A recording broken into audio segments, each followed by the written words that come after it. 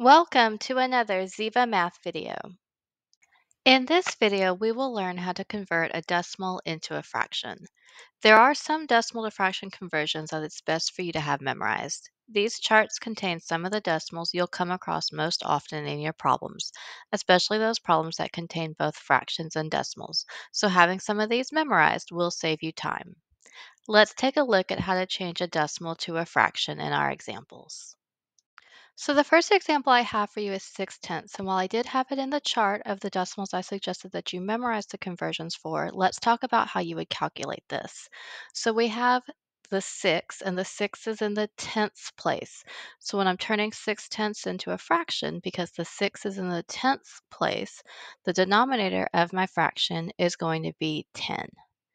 Then I have 6, so the 6 is going to become my numerator. So the 6 is in the tenths place, that's the denominator. The 6 will become your numerator. So 6/10 as a fraction is 6/10. You notice it's exactly how it sounds? Well, our 6/10, however, can be simplified. And if your fraction can be simplified, you want to do that. So 6 and 10 share a common factor of 2. So 6 divided by 2 is 3. 10 divided by 2 is 5. So 6/10 is equal to 3/5. So the next example that I have is 4500ths, and 4500ths was not in the chart.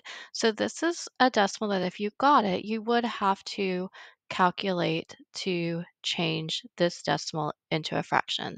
Well, I'm going to start by looking at the final place here where my decimal is, and the 5 is in the hundredths place, which means that the denominator of your fraction is going to need to be 100. So you have 45 hundredths, so the denominator needs to be hundreds. Then you have 45 hundredths, so the 45 is your numerator. And just like with the last example, if we need to simplify, then you need to go ahead and do that. So 45 and 100 share a common factor of 5, so I can divide my numerator and denominator both by 5. So I'll have 45 divided by 5, which is 9, and 100 divided by 5, which is 20. And then, of course, just like with simplifying fractions, you need to make sure, can it be simplified again? Well, 9 and 20 don't share any more common factors, so 9/20 is going to be your final answer. So 45 hundredths is equal to 9/20. So our second example is 62 hundredths. That final digit is in the hundredths place. So our denominator is going to be 100. And then we have 62. So the 62 will be our numerator. So 62 hundredths. Again, just like it sounds, the decimal is 62 hundredths. Your fraction is 62 hundredths. But your 62 hundredths does share some common factors. It at least shares a common factor of 2. So you do need to simplify it. 62 divided by 2 is 31. And 100 divided by 2 is 50. So 62 hundredths is equal to 31 fiftieths. And then we have one final example here, 71 hundredths. The 1 is in the hundredths place, so your denominator is 100.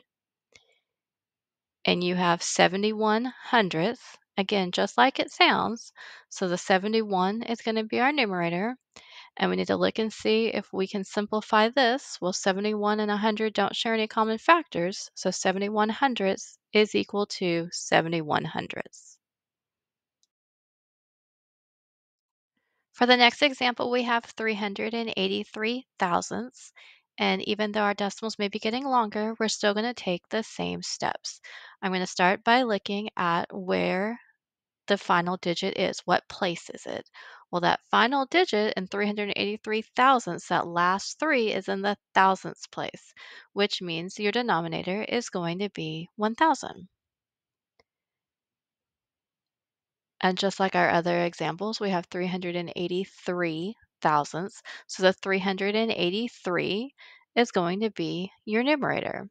So 383 thousandths is equal to 383 thousandths, again, just like it sounds, but you do need to think about, can you simplify? Do 383 and 1,000 share any common factors? And in this case, they don't. So 383 thousandths is equal to 383 thousandths. The second example we have here is 125 thousandths, and we're going to do the same steps. That final digit is in the thousandths place. So our denominator is going to be 1,000. And we have 125 thousandths, which means our numerator is going to be 125.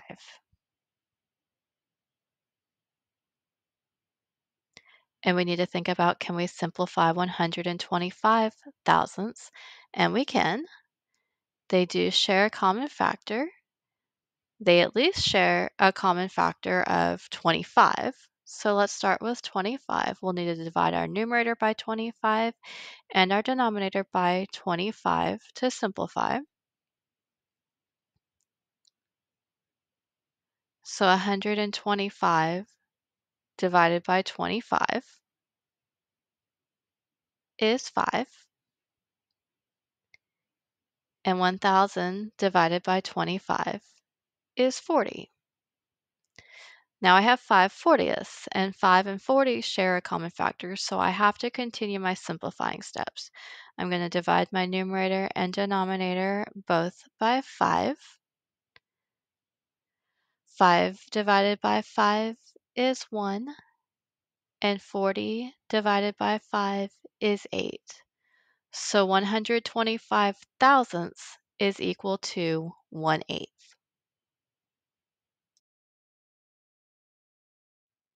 Thank you for watching. Be sure to like this video and subscribe to Ziva Math for more videos.